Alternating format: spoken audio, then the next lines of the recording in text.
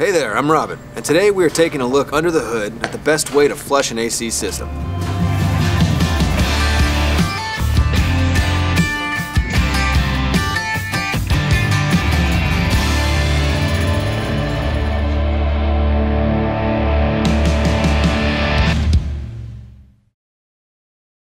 To perform properly, the AC system must be clinically clean inside. Refrigerant, lubricant, and precise mechanisms like compressors and expansion devices must be clean in order to operate and work optimally. Flushing is considered one of the most basic and important services and is highly recommended by AC experts, as well as the major manufacturers of compressors. Also, flushing is the only way to determine the proper level of lubricant recommended for the given compressor and vehicle model. One of the major problems for the AC system is inner impurities. The refrigerant and lubricant that are necessary for the system's vital operation can get contaminated by moisture or chemical reactions or the improper use of additives. Now, all of these problems can quickly cause clogs in the thin system channels. You can see how thin the micro tubes are on modern condensers.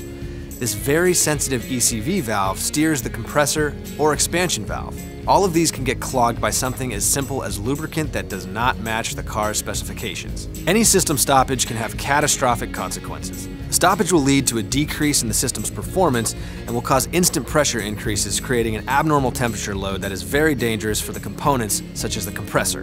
Also, contaminants and moisture affect the lubricant, impairing its characteristics. These can instantly affect the compressor's mechanical parts, exposing it to seize. In the same way, if the lubricant gets diluted by excessive additive use, like overdosing with UV dye, the improper condition will lead to irreversible compressor failures. So, flushing the AC system, that's the answer.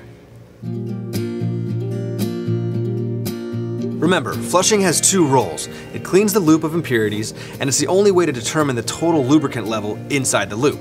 Now, flush the system whenever it has been diagnosed with clogs, stoppages, or receiver dryer failures. You also want to flush the system whenever there is excessive or improper use of additives such as UV dyes or stop leak agents.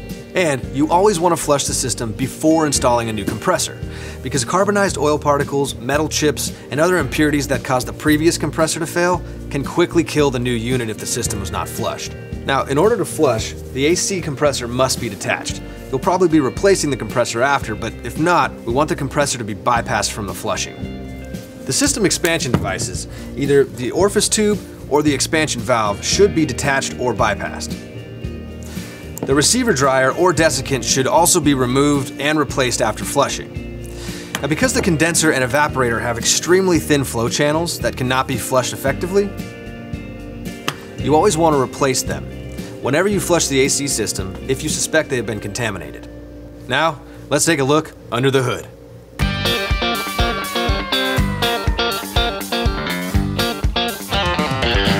Method 1. Using a dedicated flushing detergent, circulate the detergent throughout the loop and inject it directly from a pressure container, like this.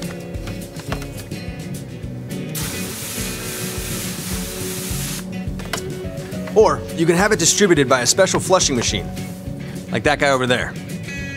This flushing method dissolves all sorts of particles, sludge, stubborn soils, and residues. Method 2. Refrigerant and filling station. Flush the system by circulating the R134A refrigerant using the filling station. Now, the filling station must be equipped with a flushing function, specially designed filters, and a container to collect the contaminants. This flushing method effectively cleans loose particles, but isn't as effective at rinsing heavy sludge or soil. Method 3. Refrigerant directly from the bottle. Flush the system using the R134A refrigerant circulated in the loop by heating the bottle.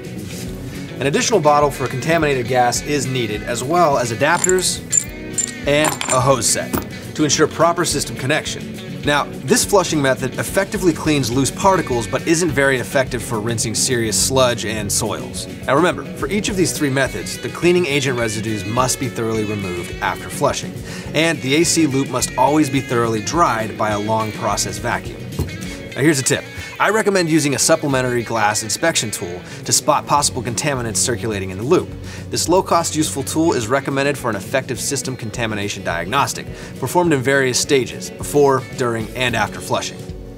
Now, once the AC system is properly flushed and all of the necessary components have been replaced, you can charge the empty system with the proper amount of refrigerant and the proper amount and type of lubricant. An appropriate lubrication guarantees vitality and a long lifespan of the compressor, ensuring the system's proper performance. Now keep in mind, flushing can save you from repeat repair after installing a new compressor.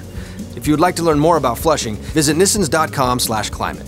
You can find a flushing poster there, or even get a dedicated app to help guide you step by step.